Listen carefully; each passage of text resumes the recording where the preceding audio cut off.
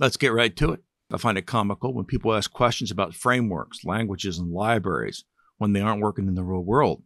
If you're learning machine learning right now and you're focused on modeling and you aren't a machine learning engineer, then you're wasting your time. Here's the one question I have all those for studying machine learning roles. If we know that machine learning is 85% or more sourcing and cleansing data, why aren't you spending 85% of your time learning SQL and data cleansing?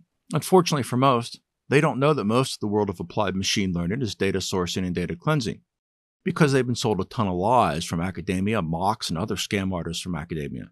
If you're watching me for the first time and you think real-world machine learning is modeling, I've got some bad news for you. It's a fact that 85% of the work of a machine learning engineer and a faker scientist in the applied space is working with data.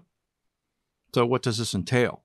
Sourcing data means writing all the code to pull the data set into a modelable state. Data cleansing is applying statistical techniques to your data. If you can't source and cleanse your data, then no amount of modeling skill is going to help you get a job, I promise.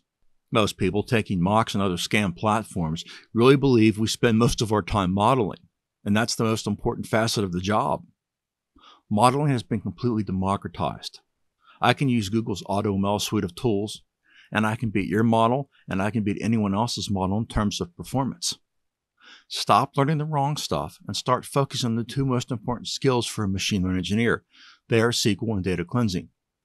If you aren't at a data or programming role, then your goal should be focused on a more entry-level role anyhow. If you think you're going to learn anything and walk into an entry-level machine learning role, then there's some resume rejection in your future. Thanks for watching. Don't forget to like and subscribe, and have a great day. And start studying the right stuff.